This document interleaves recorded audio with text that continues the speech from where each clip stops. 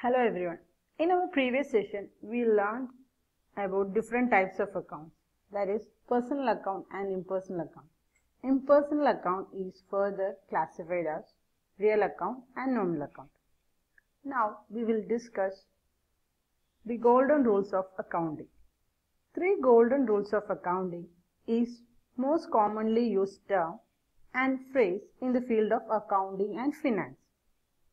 These 3 golden rules are applicable with 3 types of accounts, that is personal account, real account and nominal account.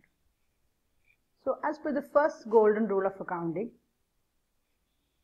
in case of personal account, debit the receiver and credit the giver.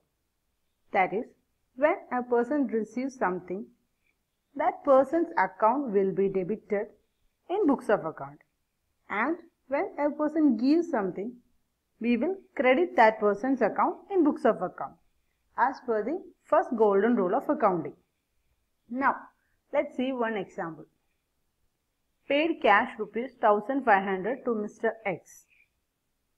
Journal entry, Mr. X account debtor to cash.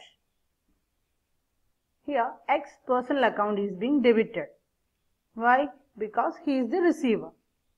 And cash is being credited because cash is a real account and cash goes out from our business. So once again, as per the first golden rule, personal account, debit the receiver and credit the giver. Second golden rule of accounting. With respect to real account. Real account means all those assets, that is land, building, plant and machinery, etc. In that, rule says, debit what comes in, credit what goes out. Actually, these real accounts which normally has a debit balance, that is, when we purchase some assets or any additions are made, it should be debited. Similarly, when it goes out from our organization or reduces its balances, we will credit it. So now let's see one example. Furniture purchased for cash, rupees 1 lakh. So journal entry is furniture account debtor to cash. Here real account, that is furniture. So we debit it. Furniture comes to our business.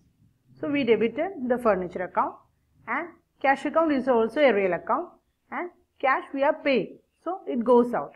So cash account is being credited. And now it's related with nominal accounts, the third golden rule of accounting.